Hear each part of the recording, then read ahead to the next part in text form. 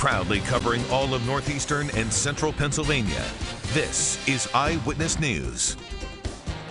Good morning. It is Friday, November 5th. I'm Sean Coffey. We're getting a check of our forecast now with meteorologist Logan Westrop. Good morning, Logan. Hey, good morning, Sean. Happy Friday, everyone. A cold start once again this morning as we have temperatures as we're waking up, heading out the door into the 20s and areas of some frost as well. As we go throughout this afternoon, we have temperatures back up into the middle to upper 40s and still with high pressure in control for today. That will allow for plenty of sunshine as we go throughout the morning and afternoon hours. But looking great, though, especially if you have any plans for this evening, as we continue to stay dry and mostly clear on the cold side. Temperatures tonight falling back into the mid to upper 20s.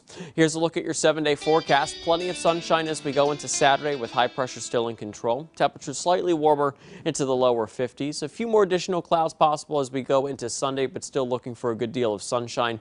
Temperatures will be into the mid 50s. And then, Sean, as we go into next week, we continue with that dry stretch and temperatures a little bit warmer, closer to 60. All right, Logan, thank you. The Scranton School District and the Teachers Union held a negotiation session last night, but they did not come to an agreement. According to the superintendent, there's a $13 million pay gap. To put that into perspective, the district believes it would have to raise taxes by more than 20% to come up with what the union is asking for. The strike continues today in the Scranton School District. The Teachers Union is allowing those who coach sports to continue holding practice.